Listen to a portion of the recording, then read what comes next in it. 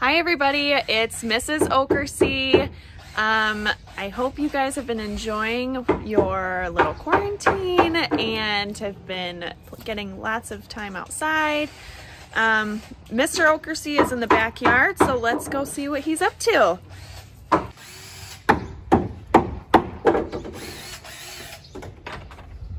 Oh, hey guys. Got me working on my mansion back here. Check it out. I got Scuba Steve here, making him a little home. And you know what?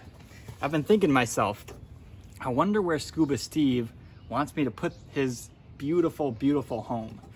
I've had a couple of ideas, right? So my first thought is, check this out. I got a nice sandy patch right here. Beautiful, beautiful, just beautiful sand. So let's see what happens when I set Scuba Steve's little home down right here, huh? Okay. A little rickety. What do you guys think? I think we can do better. I think we can, here, let's try this. Let's bring it over here. What do you think, Scuba? Can we do better? I'd say so. Okay, look at this now. We've got a nice, hard stone surface. Oh yes, look at that. No shaking. You like that, Scuba? He said yes. What do you guys think? A little better than the sand patch, right? You know, this situation here with Scuba Steve, it reminds me a little bit of a story that we hear Jesus tell in the book of Matthew.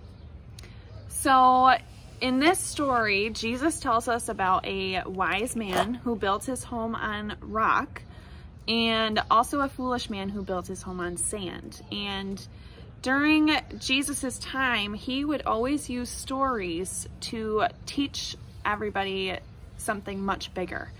And so in this case, he's teaching us that it's better and wiser for us to build a foundation in him, who is our rock, instead of building it on something like sand, which falls apart super easy. So for us and in our life, what does that look like, Mr. L? Well, in our lives, building our foundation on a rock and being the wise man might mean that we read our Bible every day, or we say a prayer before we eat or before we go to bed. These are ways that all of us can build our foundation on something firm instead of something like sand. So we just want you guys to know we miss you. We can't wait to get back to church and be in your classroom again. And we hope that you're spending so much time outside in the beautiful weather. And we hope you and your families are all super healthy too. Yep. All right. Time to get back to work. See you guys later.